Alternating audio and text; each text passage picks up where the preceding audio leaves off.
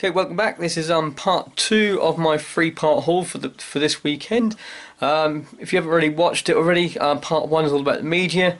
Part 2 is all about everything else I picked up today, and part 3 is about the stuff I picked up from free of charge from the baby show we went to yesterday for looking at my wife's new business, and also look into a new app what got launched for selling on Friday, with an interview coming on Monday at some time with the developers.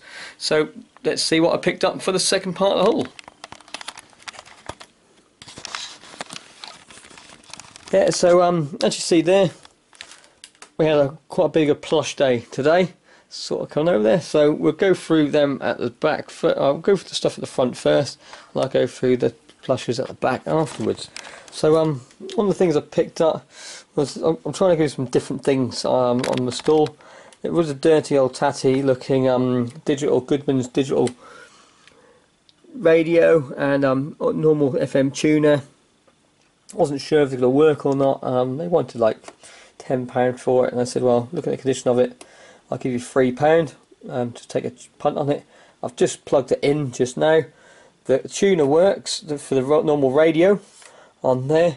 The DAB couldn't find any channels, but I've just had BBC Radio 2 playing for the last sort of 20 minutes through DAB, which is pre-programmed in, so need to look into it a little bit more to see why I can't program any new channels in. But the DAB radio is actually working.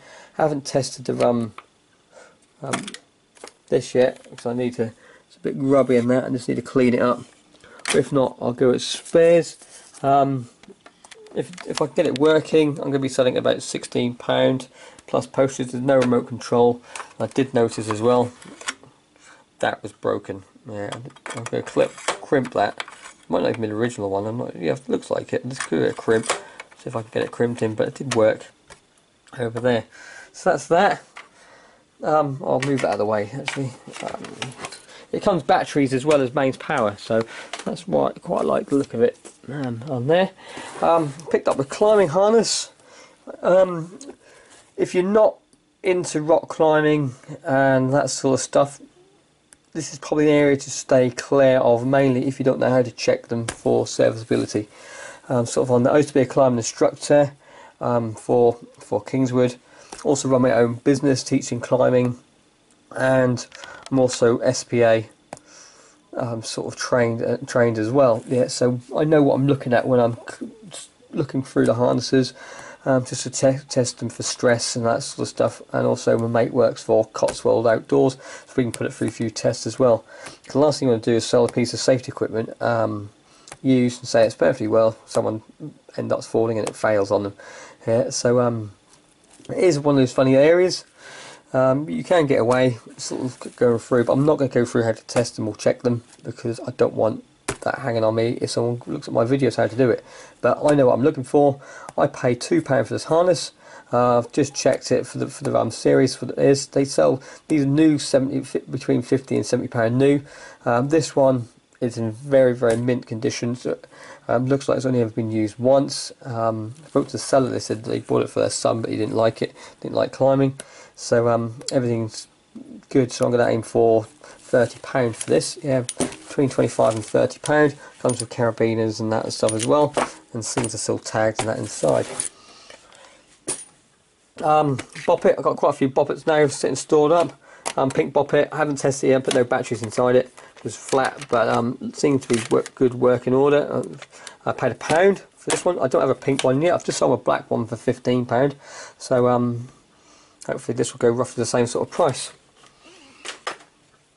A couple of the builder toys. I'm just trying this out at the moment. I'm testing. I'm buying a few up just to see if I can sell them as a job lot. I paid £1 each for these two. So we've got Dizzy the cement mixer and Lofty the crane. Sort of on there. It's meant to say stuff when you push the button, but it's not pushing it. So I think there's those little watch batteries. So I'm going to take it apart, put it back together again. Sort of on there. She said, yeah. So that sort of works on there. Yeah. So probably need to look at it a little bit better. Let's see if this works.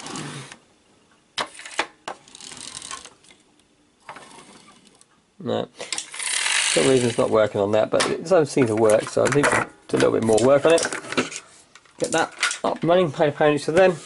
Risk, 1985 edition. This is when they went to plastic, and just before they went and got all their things. I opened it up there.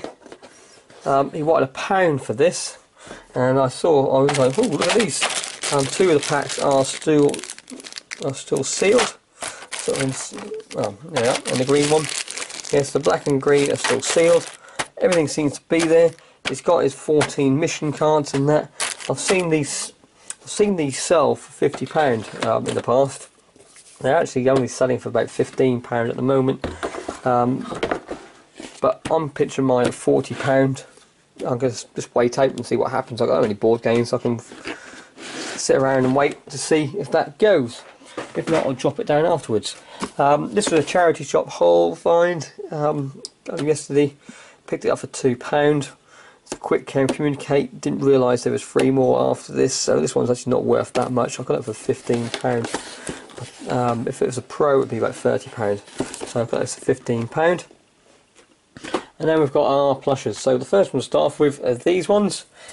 These are A&A, what are they? I just blanked it now. Disney A&A Milan, yeah, and Shepherd.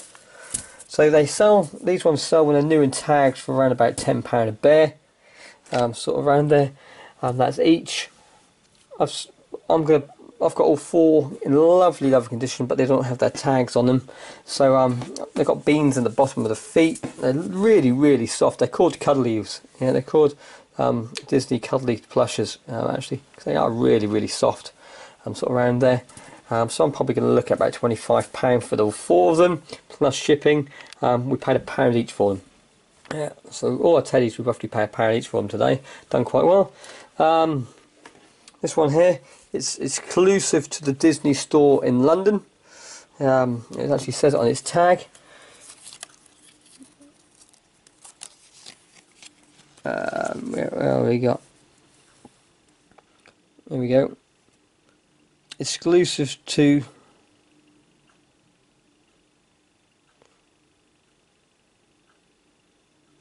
yeah, exclusive to the Disney store, Hammersmith, London. Yeah, it's sort of on there itself. And again, if you look at it, the makers are well,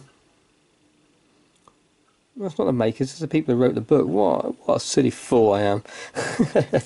That's me not knowing my teddies too much. I love Tigger as well. Tigger's one of my favourite characters. I should have realised it's actually written by them. One numpty. But again, good little one here. Oh, it's got a hole in the bottom. So what is this? Why has it got a hole in the bottom? Don't know. If anyone knows why it's got a hole in the bottom of the Tigger, sort of on there itself, I'll try and work it out, but I don't really know why. It's a fairy, isn't it? I've just worked out what it is. It's a Christmas tree topper. Yeah, so there we go. It's a Tigger Christmas tree topper. So now I know what it is. I'm going to start marketing it round about the Christmas time as a Christmas tree topper. Oh, a cool little device. I might even keep it, you never know. So I paid £1 for that. And then we've got the Me To You teddies. So all just basic sort of standard little ones. They're all tagged. Some of them have got sort of their boxes. A couple of nice ones which come to view. I paid £2 for this one. It's got a nice little winter coat on it. On there, that's quite good. Paid £2 for this one because it's a little bit bigger. The Special Daughter, little patches with a blue nose. Paid £3.50 for this one with sleigh, little one at the front holding the blue with the pink and purple sort of hoods. Again, lovely condition. Paid £3.50 for that one on here. Don't know how much they're worth at the moment. It looks like a lot of them are sort of designed for certain things like best grandma. So a lot of these are around about Mother's Day sort of thing for special mum. So I might hold out. I might just hold out, put them away for a little bit, ready for next Mother's Day, just to come on, because they're all around about those sort of things. sort of on their special daughter. Don't really know what I'm going to do with them yet. The first time I sold these teddies, so we'll find out, but I'm really chuffed with that. Yeah, so we'll find out what they are. But I've enjoyed my little haul. I say I'm trying to get out of that rut. I'm in a little rut at the moment of just buying the same old thing again and again, because I know it sells. So I'm trying to push the boundaries. I'm always selling media and board games. That's why I've just bought some plushes and trying a few electrical sort of stuff. I'm just trying to sort of broaden my knowledge sort of coming through. But thanks again, thanks for watching. Hope you liked it, or found some information out from it, and just keep hunting. Check out Video Free coming shortly. So I just closed the video off and I'm just going around putting stuff away, and I found out I forgot to add this one to my haul video as well. It's a Quinny Zap travel bag, brand new, sealed inside. The only problem is it's got some water damage on the outside box, which does need to be dried up a little bit, but all that is still sealed. Everything's still sealed inside there, as it would come to from the factory. So I paid £1.50 for this. Checked online, round about between £20 and £30 I can get for that. Used, they're selling for about £15 to £20. So once I clean this box up, I'll dry this box up, give it a little bit of a fix up, and I might get about a little bit more for it. But thanks again, I'll see you later on. See ya.